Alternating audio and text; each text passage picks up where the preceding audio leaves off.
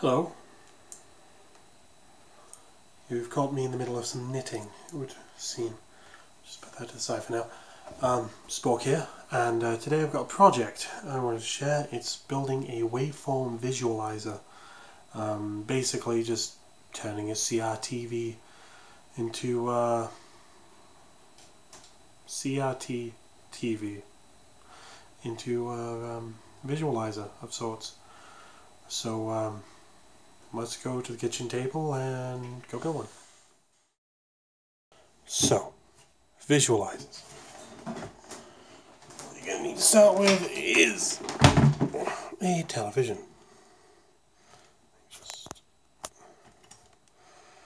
There we go. Television. Usually tube TVs seem to be the best ones, so I have one of these. I've had this for a while. It's basic, turns on off, some more controls, etc. But what I'm planning on doing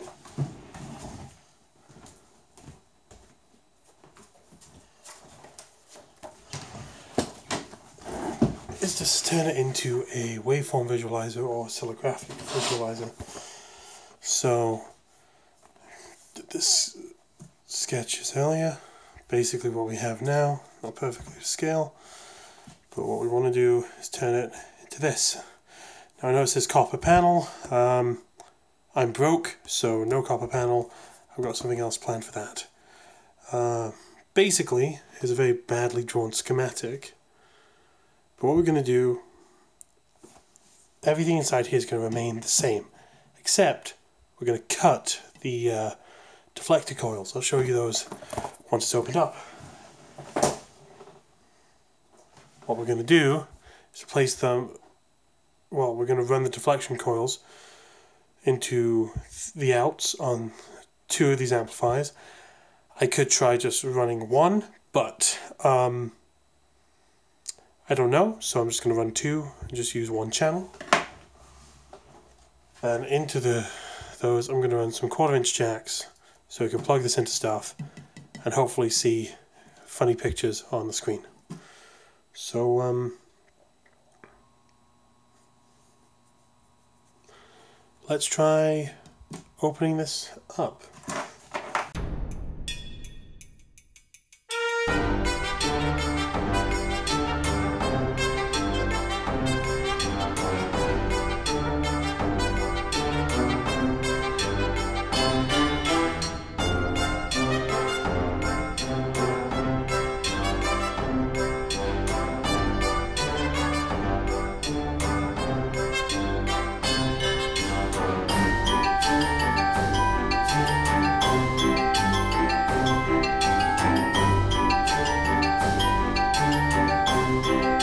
So, if you're going to do this, what you'll want to do is get a screwdriver. For safety's sake, get a screwdriver. You attach a little, essentially grounding wire, just a little piece of cable with a crocodile clip on it. Attach it to the ground, which I believe is this here, or over here. Then, because down here you'll see the flyback transformer. These are not fun. This is where the high voltage that runs the CRT comes from. At least that's my understanding. And underneath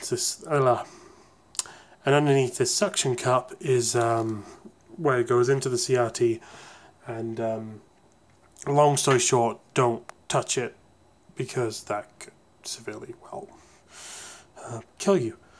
So you want to ground it. I haven't used this in a while, and yeah, should be safe. But also I don't have a grounding cable, so I'm just not going to touch any of this, because I shouldn't be. The only things I should be really touching is, I believe this is the deflection coil here, and I think these are the 4 cables I need to modify, and then I'll be removing this, because I don't need it. It's just in the way, and that's why I'm putting the amplifiers and the 1/4" jacks. So So we're going to cut these cables because those run to the deflection coil. Then I'll show you something. Because we need to figure out which is horizontal, which is vertical. Now there's two ways to do that. One, literally cut the cables, see what the television does. Two, use a multimeter and continuity to find which two are connected, and then pair them off, run them into amplifiers, and etc. So yeah, let's give that a go. Got a multimeter, and it should beep for continuity. There we go. And apparently I'm dropping it all over the place, but just multimeter, put that there.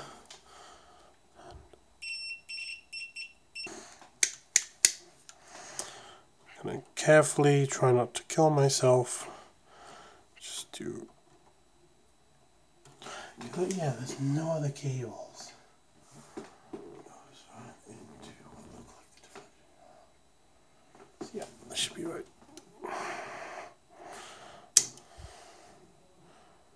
Cut. Cut. Okay. So now the continuity should make sense and not drive me up the ruddy wall.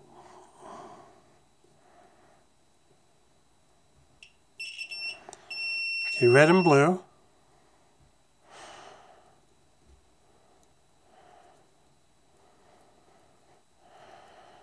What? Okay, red and blue, yellow and orange, see?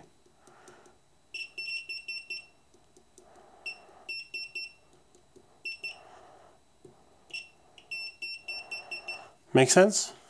No? Oh well. Okay. Everyone happy? Everyone good? Yes? Then on we go. What we also have to do, somewhere in here, need to find a way to safely not electrocute myself, and there we go. Okay, so what's that doing? What's that doing? That's the power switch. Don't want to play around with that. I just basically need to cut all those cables. Will this work? No, I don't want to. I'm going to use stuff that will allow electricity to get to me. Disconnected this, used to be right there. I'm not going to need it, so I'll just put it back in here. Now, taking a few screws out, and there's one last screw right at the end. I don't want to jam my hands in a bunch of wires that I'm not sure if I'll be fine or not, so I got a slightly longer screwdriver just to reach right in there.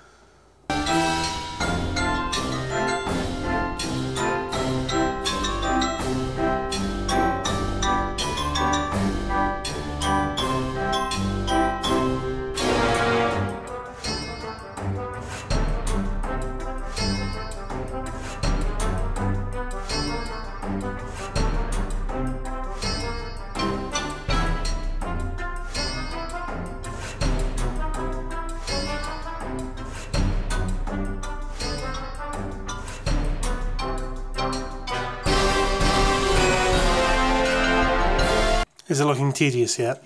I wonder if my downstairs neighbours are going to complain.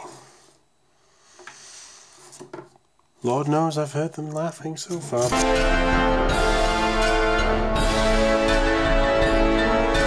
Disconnected these two bits. Now I'm going to screw this back in place, then measure the front of it, and yeah, measure for the panel. So this won't come out, no matter what I do. So I'm not going to worry about it. I'm just going to cut out, make this empty, basically clear out this section, just for space and such. And then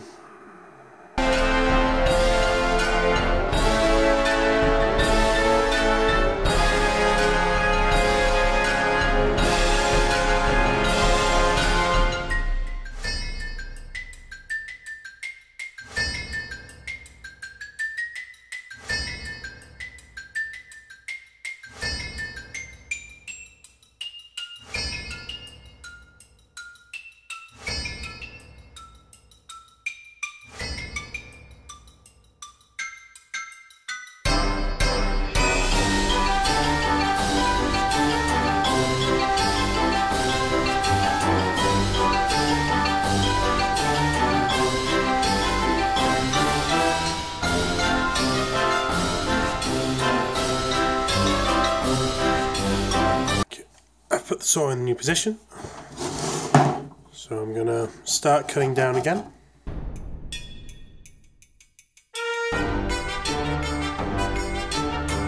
I think I'm on some thick plastic. Let's see what the other side holds. It holds nothing. Okay, good. Great. This is fine.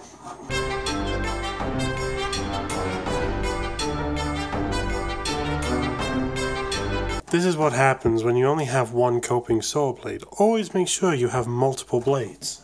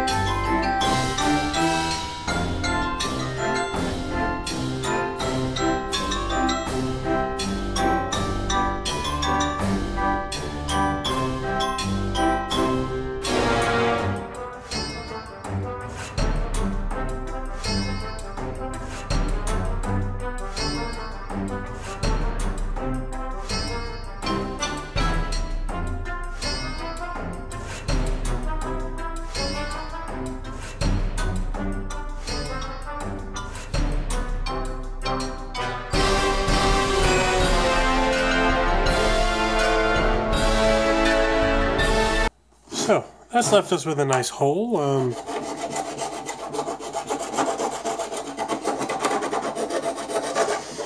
Don't really need to do too much to the edges. Maybe a little bit of filing just to clean up some of the plastic, because this is going to be covered with a metal sheet. Clean that off. So now I have to measure this and cut the metal, I guess. Just need to find some metal to cut. Hang on, got an idea.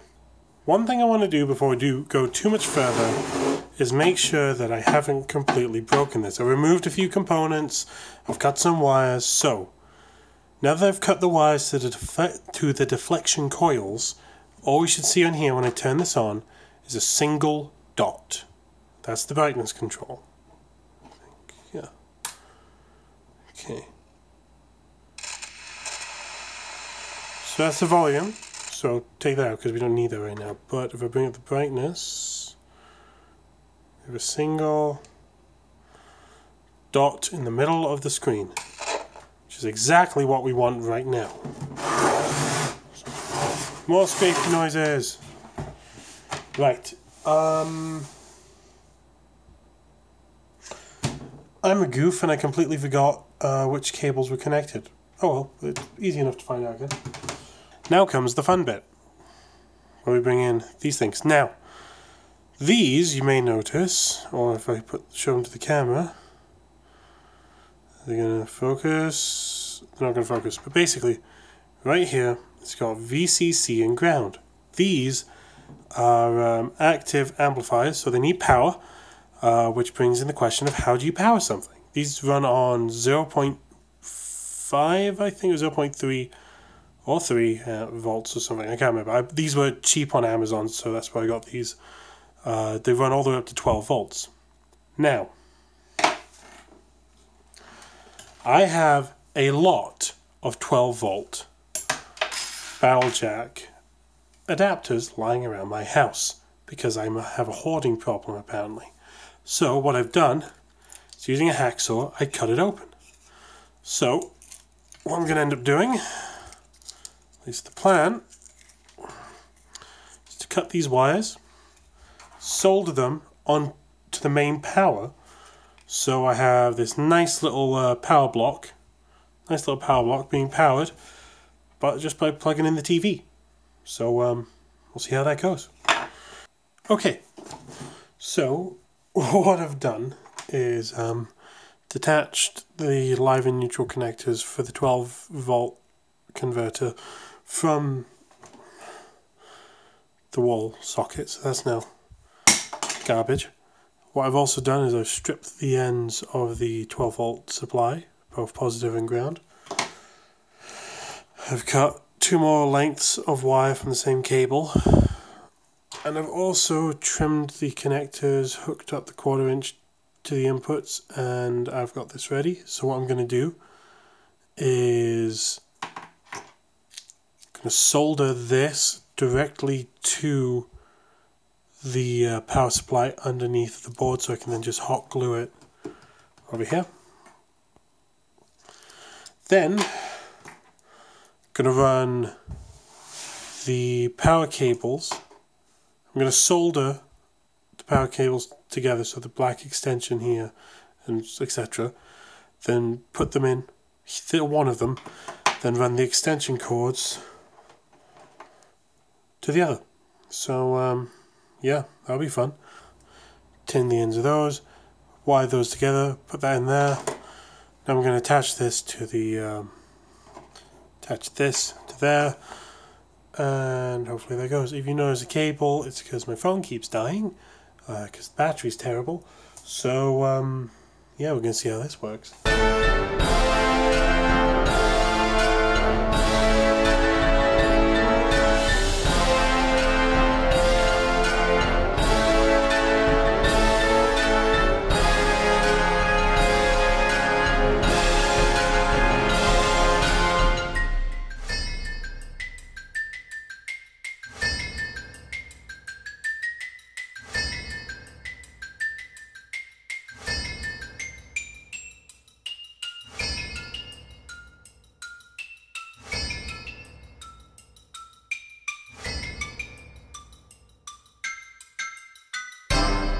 Not all that soldered together and such. I'm going to solder some extensions onto these and then wire them into the amplifiers. Then we can test if this has all been for a successful project or if I've just wasted about several hours of my life. Let's find out together, shall we?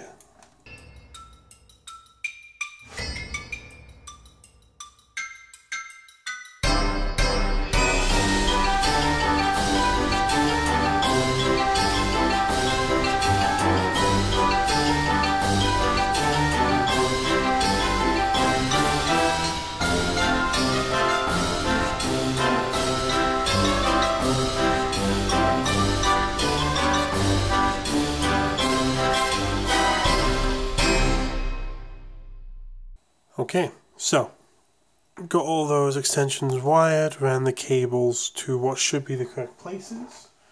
Now I'm going to have to set up my laptop so we can run something into the amplifiers. Actually, before I plug that in, I should do the old blue smoke test, shouldn't I? No smoke, that's good. What if I turn on the TV?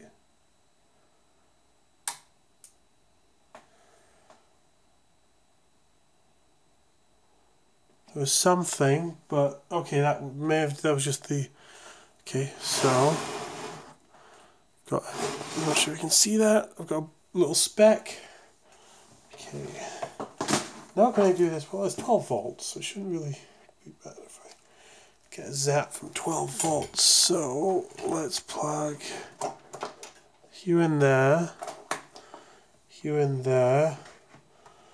Master, let's turn you up. Seems like it's wanting to do something. Okay. Oh.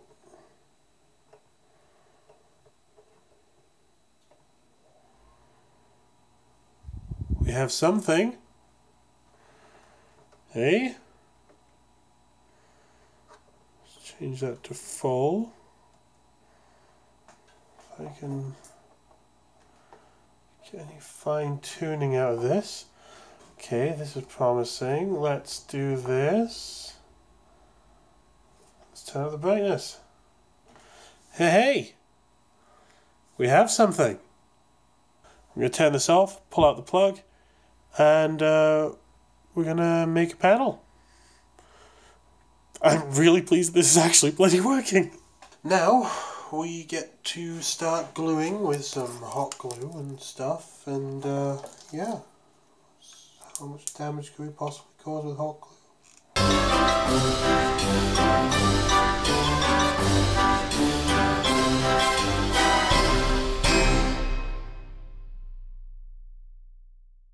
So other than the obvious puking out of gubbins, this is working quite well, I think. Oh, did I break something? No, good, on we go. Right. Now comes the fun bit. Because, yeah, should all be good. Got the dot.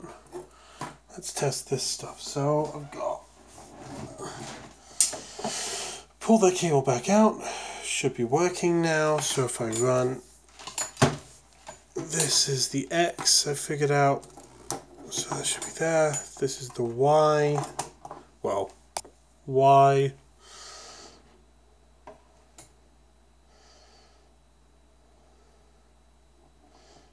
It's a little hectic.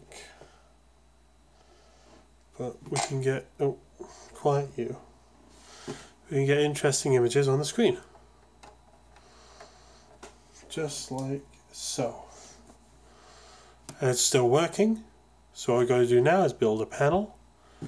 And I think it's safe to say that we are done. Testing time. I've turned it on. It's working fine. No shorting when I touch it. No issues. Everything's plugged in. So I'm going to start by playing 440 Hz sine wave. So I play. I won't be able to hear it because I'm running it from my computer into an interface, out of the interface into a snake into that. I know it's overcomplicated. I don't know where just two mono 1/4" jacks are. And my laptop doesn't have any 1/4" jacks built in, so I'm using an interface. Whatever. So with these two at the negative, they're stuck there. I can increase. I can tilt it as well. I know this isn't perfect, it's not working overly well. I mean, it's working. What I've done, I've added amplifiers into the circuit, so the signal I send in is being amplified, then sent to the deflection coils. But I've built one of these before, and where it just had a single, so it just went left and right and such. But I'm happy this is working. I like this. So I'm going to stop the sine wave. So if I just hit stop, voila. Now I'm going to test with some music. Let's see. This is Voices from the YouTube audio library. And this is really the main use of it for me. It's just a visualizer. It just makes noise. You can play around with the settings and just get it so it fills the screen. Then you can even increase the brightness, so it's just this massive movement. Not very practical, I know, but I built this to look weird more so than anything. But I'm pleased this is happening. So yeah, this seems to be a thing. Yeah. So I can even just have it do one way. Could I even have it just look like that? Just creates interesting visuals, you know?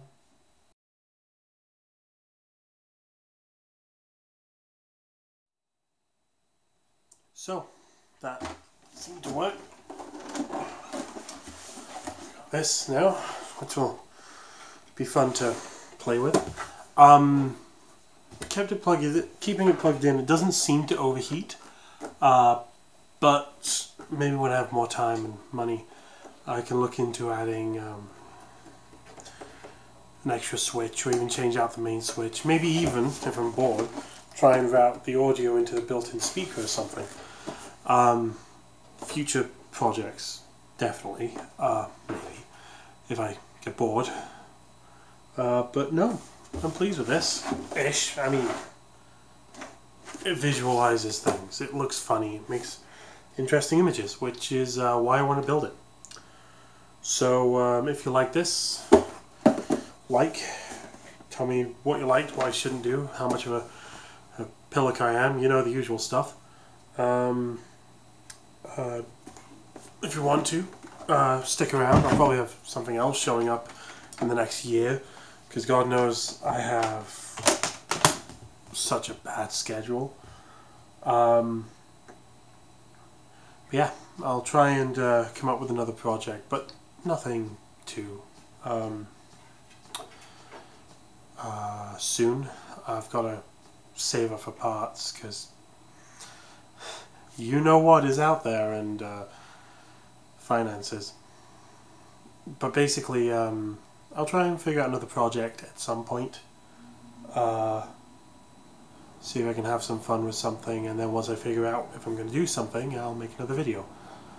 In the meantime, though, stay safe, stay awesome, have a cup of tea or whatever, and I'm going to go back to my knitting. So, take care.